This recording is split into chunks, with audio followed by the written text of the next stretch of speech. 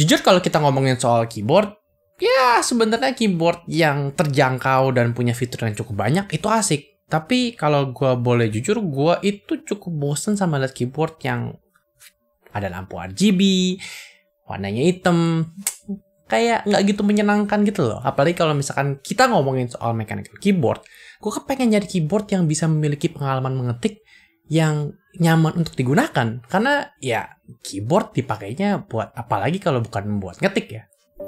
Dan gue punya barang yang menarik dari Leopold yang sebenarnya udah terlalu lama untuk nggak gue review. Jadi kalau buat kalian yang mau nyari keyboard yang punya pengalaman ngetik yang luar biasa, tonton terus videonya buat tahu jawabannya.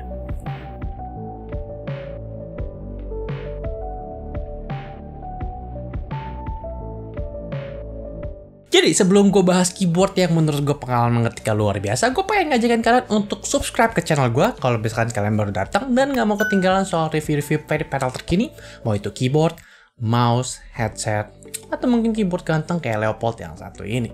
Jadi hari ini gue mau bahas keyboard dari brand Leopold. Ini adalah Leopold FC750R. Sebenarnya Leopold adalah salah satu brand yang udah cukup terkenal di dunia keyboard yang sudah membuat keyboard yang bisa dibilang cukup standar. Bukan model-model yang RGB, bukan model-model yang membuat switch yang variatif.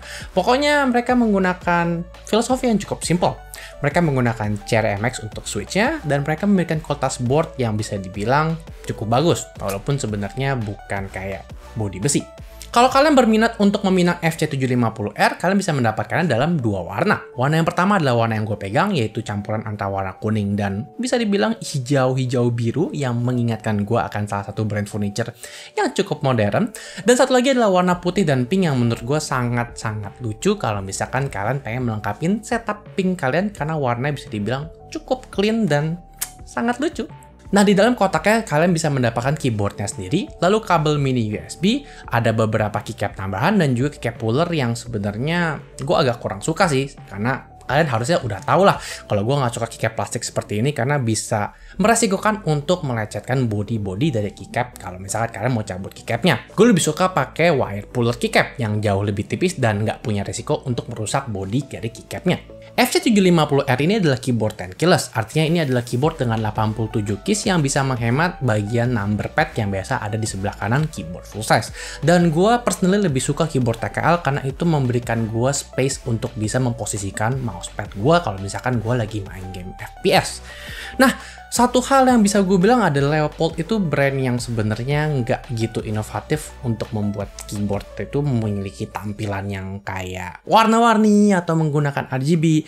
Tapi Leopold adalah brand yang selalu konsisten untuk menciptakan build quality yang bagus. Jadi bisa dibilang kalau misalkan kalian belum kenal sama Leopold, keyboard ini build quality-nya top notch. Walaupun bodinya masih terbuat dari plastik, semuanya plastik, plastiknya sangat solid, dan kalau misalkan kalian ngomong soal flexing, no flexing. Kalau misalkan kita ngomongin soal komponen lain dari keyboardnya, keycapnya sendiri juga memiliki quality yang gue bisa bilang cukup tinggi. Karena dia sudah menggunakan double shot keycap PBT, dan karena dia tidak harus fokus untuk bisa membuat warna muncul dari bawahnya karena dia tidak menggunakan LED, keyboardnya ini memiliki keycap yang sangat tebal dan bisa dibilang nyaman untuk digunakan kalau kalian pegang sehari-harinya.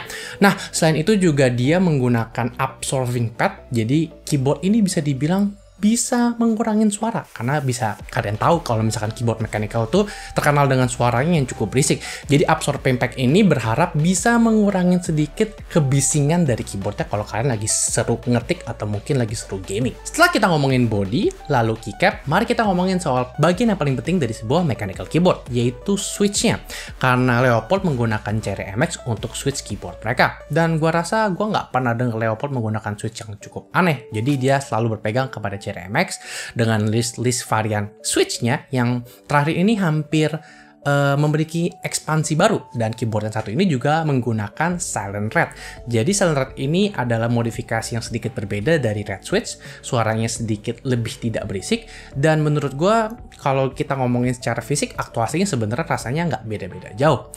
Namun yang cukup berbeda adalah karena keyboard ini memiliki absorbing pad dan juga memiliki keycap yang bisa dibilang cukup tebal. Kalian bisa lihat di B-rollnya, rasanya itu ketika kalian menggunakan itu memiliki feel yang ternyata beda banget sama sama kebanyakan keyboard umumnya. Jadi apa sih sebenarnya yang bikin feeling pengalaman mengetik di keyboard ini berbeda dengan kebanyakan keyboard lain? Well, menurut gue Leopold mengerti untuk bisa menciptakan sebuah keyboard yang mungkin nggak terlalu berisik, lalu memiliki switch yang sebenarnya nyaman digunakan, dan menggunakan keycap yang bisa dibilang cukup tebal untuk bisa membuat pengalaman mengetik kalian mungkin nggak terlalu enteng. Namun, rasa yang diberikan oleh FC750R ini bisa dibilang agak sedikit mumbul ya. Gimana cara gue deskripsiinnya? Jadi kalau misalkan kalian bisa suka ketik, biasanya karena kalian menggunakan keycap double shot tapi menggunakan bahan ABS yang cukup tipis, biasanya key itu akan lebih mudah untuk turun. Namun karena keycap ini memiliki berat yang cukup tebal, lalu juga menggunakan silent red, walaupun linear rasanya tuh agak sedikit lebih berat untuk bisa di bottom out. Nah, kenapa seperti itu? Karena gue adalah seseorang yang ketika melakukan pengetikan dengan cukup cepat, gue suka dengan gaya float typing. Artinya jika gue dihadapkan dengan sebuah keyboard yang memiliki resistensi yang cukup tinggi, artinya akan sangat sulit buat gue untuk mengetik dengan sangat cepat. Karena yang terjadi adalah kalau misalkan di hari yang bagus, gue bisa mengetik dengan sangat cepat karena dengan mumbulnya itu, tapi pada saat yang buruk, karena mumbulnya itu, gue kadang-kadang sering banget ketabrak dan gue sering banget nabrakin keyboard typo-typo yang harusnya lagi nggak gue pencet. Tapi terlepas dari itu semua, gue masih tetap mencoba yang terbaik untuk bisa mengetik secepat mungkin, dan gue kembali membuat rekor baru dengan FC750R ini. Kemarin gue sempat hampir menembus sekitar 124 atau 126 word per menit menggunakan bahasa Inggris selama kurang lebih 60 detik. Dan ya, gue bisa bilang walaupun keycapnya ini memiliki sebuah rasa yang baru buat gue sangat suka dengan rasa mumbul yang diberikan oleh FC750R ini. Jadi bisa dibilang kalau misalkan kalian suka untuk mencari keyboard experience yang mungkin nggak perlu terlalu diotak-atik, mungkin keyboard ini bisa jadi pilihan buat kalian. Sekarang kita ngomongin soal customisasi. Karena bisa dibilang karena Leopold adalah brand keyboard yang nggak neko-neko, maka fitur yang diberikan pada keyboard ini juga nggak neko-neko, alias minim. Jadi kalau misalkan kalian kepengen melakukan customisasi, keyboard ini udah pasti nggak punya software. Dan kalau misalkan kalian mau melakukan remapping atau mungkin mengganti beberapa tombol yang kalian nggak terbiasa, mungkin kontrol mau digunakan dengan fungsi lain, itu agak sulit, tapi Leopold punya solusinya. Jadi kalau kalian lihat di belakang keyboardnya, kalian bisa melihat 4 switch kecil, dan kalau kalian baca di manualnya, ada beberapa switch yang bisa digunakan untuk mengganti beberapa fungsi keyboard yang ada di keyboard Leopold kalian untuk menjadi fungsi yang lain. Jadi contohnya kayak mungkin kontrol kalian, kalau kalian switch yang nomor 2, itu bisa keganti dengan tombol Windows atau mungkin tombol lain. Kalian bisa lihat di biro lain, ini ada list di dalam buku manualnya yang kalian dapatkan di dalam pembeliannya. Mungkin kalau secara customisasi nggak terlalu banyak, tapi buat gue yang lebih penting adalah customisasi kalau kalian kepengen membuat sebuah custom keyboard. Karena itu adalah sebuah percakapan yang biasa sering dibicarakan di komunitas grup keyboard kalau misalkan mereka sedang mengincar keyboard idaman yang mereka inginkan. Mungkin rasanya lebih empuk atau rasanya lebih cepat. Dan yang gue suka dari FC750R ini, nggak begitu banyak keyboard yang bisa datang dari pabrik dan memiliki rasa yang menurut gue sudah sangat nyaman untuk digunakan. Dan itu menurut gue sangat penting. Karena harga Leopold ini sebenarnya bisa dibilang nggak cukup murah. Jadi dengan harga sekitar 1,5 juta, kalian mendapatkan keyboard yang mungkin minim fitur, tapi memiliki fokus untuk memberikan desain estetik dan juga pengalaman mengetik yang menurut gue sangat nyaman untuk digunakan. Dan kalau misalkan kalian seorang yang kayak cukup baru di keyboard itu, tapi kalian kayak nggak gitu yakin dengan semua jargon dan hobi ini, dan kayak kalian nggak mau masuk terlalu dalam, sebenarnya untuk bisa menengok beberapa keyboard dari Leopold bukanlah pilihan yang buruk. Karena buat gua, kalau kalian adalah orang yang benar-benar suka ngetik, dan menurut gua itu adalah esensi utama dari sebuah mechanical keyboard, harusnya kalian nggak salah untuk bisa nengok keyboard yang satu ini.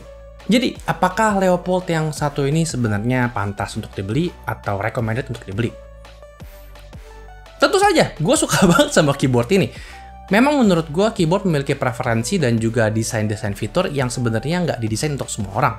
Jadi kalau buat kalian memang nyari keyboard yang pengen nyala atau pengen punya fitur kontrol kayak media, mungkin ini bukan keyboard yang tepat buat kalian. Tapi kalau memang kalian bukan seseorang yang mementingkan akan hal tersebut dan memerlukan sebuah keyboard yang nyaman untuk digunakan setiap hari, apalagi kayak sekarang kita harus kerja work from home dan mungkin kebanyakan kita harus di depan komputer, menginvestasikan sebanyak 1,5 juta untuk membeli sebuah keyboard seperti Leopold satu ini menurut gua nggak salah. Apalagi kalau kalian suka warnanya yang kuningi, atau mungkin kan tertarik warna satunya lagi yang memiliki warna putih dan pink yang menurut gua sangat lucu untuk dibeli. Jadi segitu kiranya review gue untuk Leopold FC750R. Apakah kalian lebih suka gue nge-review barang-barang yang lebih entry dan punya lampu RGB? Atau mungkin kalian kepengen sekali-sekali gue nge-review keyboard yang estetiknya bisa dibilang cukup ganteng kalau kalian punya setup meja yang warnanya tematik? Bisa tulisin komen di bawah dan juga saranin gue kira-kira produk apa yang kepengen kalian review di video selanjutnya. Seperti biasa, nama gue Jonathan, stay safe, dan sampai jumpa di video selanjutnya.